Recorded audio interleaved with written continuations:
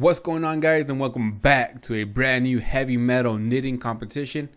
Today we're going to be talking about Firebase. Now this is a new series, it's a sub-series, so yeah. So to get everything started, we do need to create an account, a Google account. I'm pretty sure most of you already have it. If you don't, just sign up, it'll be pretty easy. After that, after you have a Google account, which most of us do, go to firebase.google.com. It should take you to this page or something similar to this, just in case it's in the future. Maybe it's going to change. This page is going to change. But you should get a get started or create a project. Just click on that. So we're going to click on get started. And right here, go to create a project. Or it just, sorry guys, if you don't see get started, just go to console up here. You should see this as well. It'll take you to the same spot as we were. Right now, we're going to just create a project, and I'm going to name this one Budget Snob, since we are going to be incorporating this Budget Snob into our project Snob. And no, so just Budget Snob, just like that. I accept and hit continue. Continue. Select an account. I'm gonna select mine, Web Dev Journey. Create project. And I'll be back once this finishes. So after all that's done, it should take you to a dashboard of your project that you just created, just like mine, Budget Snob. It should take you to this dashboard. Now, Firebase does have a ton of features that you can play around with, but for right now, we're only going to be focusing on the real-time database, which is right here under develop, and authentication system. We're going to be using these two. This is the biggest reason why we're using this. Like I said, they have a lot of things. They have quality. They have grow A/B tests. You can actually do A/B tests with this stuff, which is pretty awesome. But like I said, we're only doing real-time database and authentication. Those are the two big ones we're going to be using. So just to make this clear, the database that Firebase gives you, it's a NoSQL or NoSQL, as most people want to call it, or I don't know how you want to say it, but it's a NoSQL database, meaning that you're going to get a JSON back. If you don't know what NoSQL is, just look it up. It's pretty simple. I mean, if you mess around with Node, you know what NoSQL is. So what we want to do, go inside database, and we're going to create a database. Now click on that. Now for right now, we are going to be doing it in test mode. Now the reason why we're doing it in test mode is because anybody could read and write. In production, you're gonna have to be authenticated, which is another topic that we're going to get into in another video. But authentication is just is another beast on its own. So I'm gonna just leave authentication out of that, and so that way we can just start messing around with the database all on its own and start learning what the database can do. Read and write, you know, create, read, update, all that stuff without having to worry about authentication. Don't worry about it. We are gonna fix the authentication part later on, but right now I don't want to mess with that. I just want you to learn the database structure of Firebase. So we're gonna do it in test mode. It tells you right here, any with the database reference will be able to read and write to your database for 30 days, which is great. It's awesome. Okay. So I'll click on next. And this is just, this right here is just where the cloud server is being located. So we want it as close as possible. More than likely, it is going to give you the default, which is going to be the closest to you, which is fine. Don't mess around with this unless you know what you're doing. Then go ahead and, like, I wouldn't want my data or my server to be in Europe. I'm not even near Europe, so I'm gonna just leave it as is. So I'm gonna click on done, and it's going to give you a database. You created a database. Now I will get back to you once this is done. After all that is done, you should see a dashboard with the database and this. You could go to rules, you could change the rules. This is where your authentication is going to be at. This is telling you, hey, this is all the stuff, or who's invited to actually mess around with your database, which is basically everybody. Anyways, we are actually done with the database for right now. We're not going to mess around with this dashboard. So what we're going to do is go to project overview again. And then we're going to click on this little thing. This is for our web application, which we are using we are doing a web application, so we want the web configuration. Now you could do it for the iOS or Android, but we're doing you can actually do it for Unity as well, where we're doing web. So click on this, and what you're going to do is give a app nickname. Our app is Budget Snob, just like so. Register app. Once that's done, it should give you this right here. Now you're going to see this thing. So let me actually go over what this is. So the first script right here is actually to connect to the Firebase, your console, your Firebase application, or your Firebase, what's it called? God damn it. The project, there you go. Firebase project, which is Budget Snob, right? And the second one is for the analytics of it, all right? So we're not gonna be messing around with the analytics unless you want to. I don't really want to for this application. I'm just going to be messing around with the first one, which is connecting it to our project. Now, the second right here, this is actually all of our things, all of our config that we actually need, so that way it does connect to this project. Now, don't worry about this. We are going to just copy and paste this for right now in our project, but later on we are going to set this into environment variables, because that's what you want. You don't want this to be sitting on your server, and anybody, if they hack into your server, they're going to see that, oh look, the API key is this, oh look, the database URL is this, which you don't want nobody to actually have. But for right now, it doesn't matter. You could actually copy, see this, pause the video. I don't really care. It's going to be gone in 30 days. Who cares? But yeah, so this is our configuration, which we are going to copy and paste, and we're just initializing our app right here. Obviously, we're not going to be using the second one because we're not going to be doing analytics.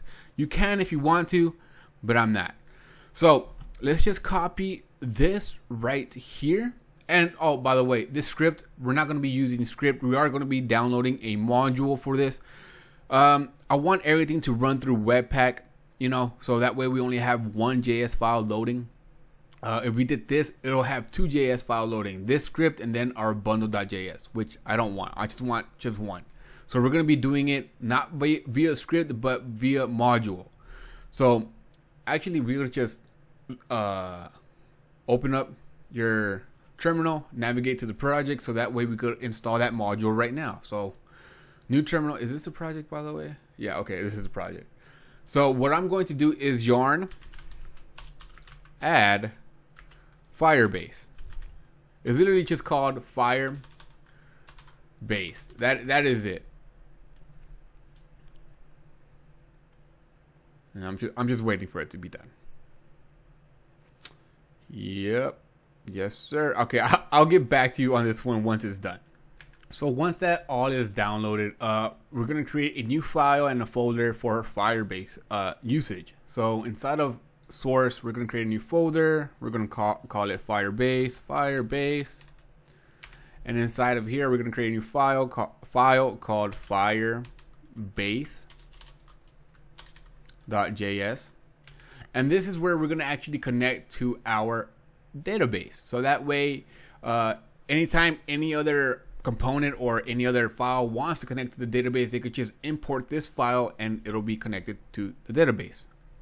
Now, the first thing in here, we're going to import our Firebase, but we're going to do it a little bit different. So we're going to do import star, which means everything as Firebase from Firebase. Now, you might be like weirded out for this right here, this part right here. Don't worry about it. It just takes all the named exports and just dumps it into an object where you could access that named export from Firebase dot. So for an example, inside of our actions, we have like counter actions, right? Where we have increment and decrement, set, reset, all those things, right? So we could actually do it the same way. I'm gonna do it right now. Import. I'm gonna say everything. I'm gonna say as let's see, counter. What was it? Counter action. Yeah, counter action. I'm gonna say counter action, and we're gonna set from. And I do have to like navigate through it. Actions, and it's gonna be counter actions. Okay. Now we have access to every little named export through counter action. So counter action dot and decrement, increment, reset, set. It's a little bit different. you've seen this before. You just never worded it like this. Now, the reason I'm doing it this way is because Firebase Docs for Firebase recommends it. We do it this way. And plus, most of the documentation you're going to see out there is going to do like Firebase dot something, Firebase dot something. You're never going to see like you're used to actually having destructuring, right? And here we would add increment, decrement, and you're used to seeing this. You're not going to see increment and then for Firebase Docs. You're not going to see that. You're going to actually see Firebase dot whatever. So that's the reason why I'm doing it like this. Okay. All right. Now all that we need to do is actually go back into, not there, right here, and just copy all the things right here. Don't copy. You can actually copy the comments if you want. Just don't copy the Firebase analytics unless you want to. It doesn't really matter. If you want to, you can go right here, paste that sucker right there, and we're actually connected to the database. Now that was the whole video. Oh, before I leave, I do want to test the connection to see if we're actually doing it right or not. Just in case you're not doing it right, then you would know what's going on. So down here, we are going to write a statement, and do not worry about the statement so far. It is a little bit weird, and I'm going to explain it in another video. But just for right now, we're gonna just write what I do. Do what I write. Just write what I write. Yeah, write what I write, and to see if we can actually figure this out. All right, or if we're actually connected to our database. So Firebase dot database dot ref dot set. We are going to pass in an object and set. We're going to say name, and we're going to just put a name in here, WDJ, just like that. And that is it. This should send something to our database. Now, obviously, nothing's referencing this file for right now. So what we're going to be doing is going to app it into app.js, and in here, this is where we're going to actually put in our, what's it called? Our file. So right below this, I'm going to do that. By the way, I don't even know why we have this. I guess I never actually. Let me actually get rid of all that. Get rid of moment, get filter, and all the budget stuff. We don't need all this here anymore. Or do we? I'm gonna have to figure that out. I'm not too sure. I'm pretty sure we don't need it. I just don't want to break anything right now. But that's not the case. That's not the whole point of the video. Right now, we're going to import that file. Import, and we're just going to import Firebase / Firebase. Control save. Now let's open up a terminal and then do yarn. Nope, not in there. In here. Yarn run dev server. And it should give you a link to actually run it from. Let me see. It did it by itself. I forgot we did add that little touch so that way it does it by itself. And you should see your bucket list app. Let me see what's going wrong on mine. Obviously something went wrong. Store is not defined. Crap. Here we go. Oosh. Let me actually copy this. Undo everything because that's the store. Yeah, let me get rid of all. Oh, screw it. Don't worry, guys. Once I upload this to GitHub, you're not going to see any of this. It's going to be cleaned up. Now let me actually add this back inside here. Control save, and then you should have it right here. Not that one. This one. Refresh, and yeah, okay. We get warnings, which is it's fine. It's fine. Don't worry about the warnings. But we have this right now, although it's kind of looking iffy. But to actually check if we're actually connected to our database, we can actually go inside database, and we should see we should have saw something. Obviously we don't, so hold up. All right, I figured it out. It was something really stupid. Nothing wrong with the code. By the way, I did see that. Nothing wrong with the code. The thing was that they have two things: the cloud Firestore, which we need to, the rules are anybody could do it. But for our real-time database, which is the one we actually want, this is the one you need to click on.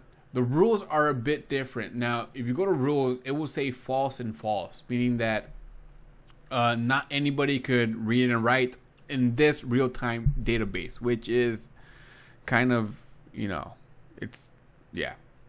Anyways, you have false and false for authentication reasons. So what you want to do is actually flip this to true and true. And once you do that, just hit the publish button right here, and it should be working there on out. All right. So once you do that, just restart your server, and it should give you, like, I could redo it again. Let me go to Firebase right now, and I'm gonna say a name. Let's say web dev journey. Control save this, and we're gonna actually see, go to data. You see my name actually changed to web dev journey, which is awesome. All right, so if you see this, it should be working. Do not worry about anything. It should be working. All is fine. In the next video, we're gonna get down and dirty, basically getting into details on how to write to the database in detail.